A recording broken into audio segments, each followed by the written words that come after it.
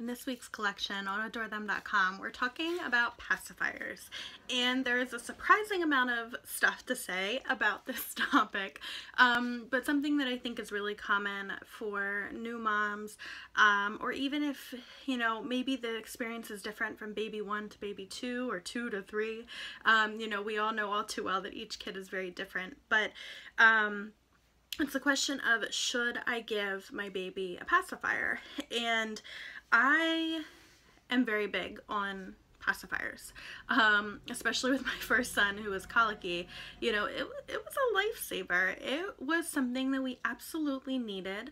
And I think there's a lot of fear surrounding it. So the first things, what are the concerns? It's the concerns of nipple confusion. If I give my baby a pacifier, are they ever going to latch correctly?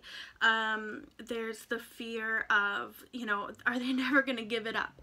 I'm going to give my baby a pacifier and they're going to have it till they're 5. Along with those two things, I never had an issue with nipple confusion from day one. He would pretty much take whatever we put in his mouth, and I know not all kids are the same, but I have a feeling that some of it was because we introduced him to these things earlier on, that it kind of made more sense to him. So he could take a pacifier, he would breastfeed, every now and then he would take a bottle, and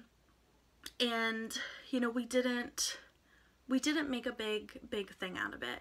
And then in regards to weaning from it, on adorthem.com, I have a whole blog post about weaning from the pacifier without tears. And it wasn't a big thing. It was just like, a stage of development. You teach your kid all of these pieces, and it's like we put them in diapers and then eventually they potty train. I feel like it's a similar kind of thing. They have a binky and then eventually they don't, and we learn how to be okay without it. It's just kind of part of that process.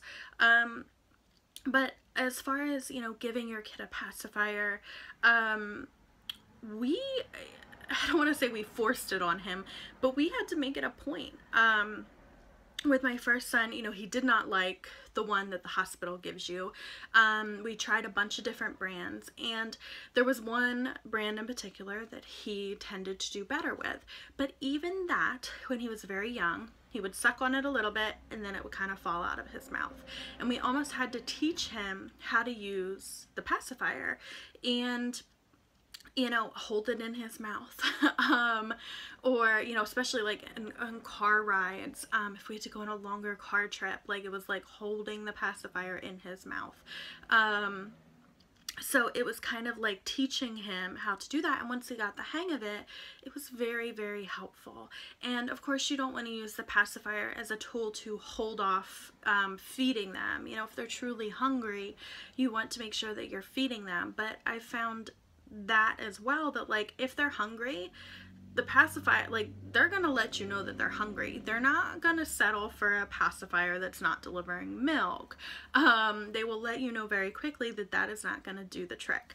But for my first son, who, whatever you want to call it, high needs, strong-willed, colicky, whatever you want to say, we needed that pacifier. And when he would have those mega fits, my trick was, if I couldn't get him calmed down, I would, sometimes he would get so agitated that I couldn't even, like, he wouldn't latch, he wouldn't breastfeed, he was just so upset.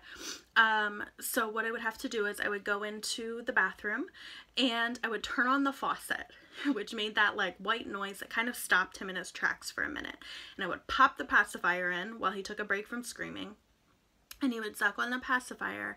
And then once he was calmed down a little bit from that with the white noise, I could substitute the pacifier for the breast, and I could kind of like switch it off, and then he would drink and he'd be okay.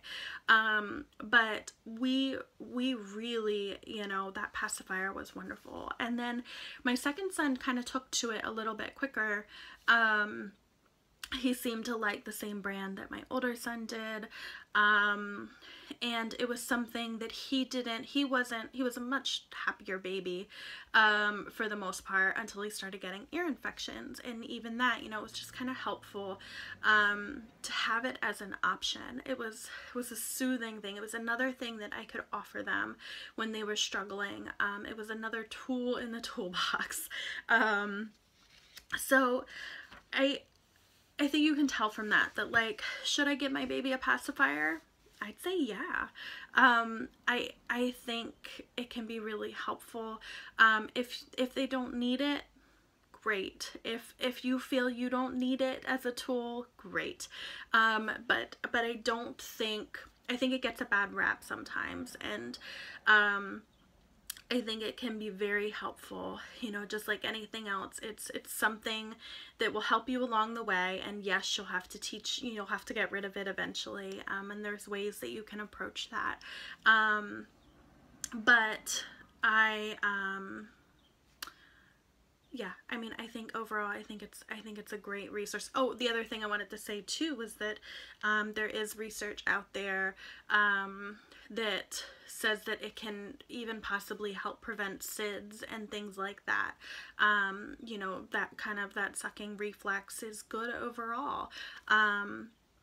It helps them practice that, and can, you know, prevent some scary things potentially. So I would encourage you to do your research, to figure out, you know, try to get a clear picture of the true risks, rewards of this. And it's something, you know, that I had a really good experience with in both regards, that it was a lifesaver while they took the pacifier, and still, even though we really leaned heavily on it in the early months, it wasn't a huge deal to get rid of it later. We took steps to just gradually be able to move past that stage of development. So my answer, you know, should I get my baby a pacifier? I say sure.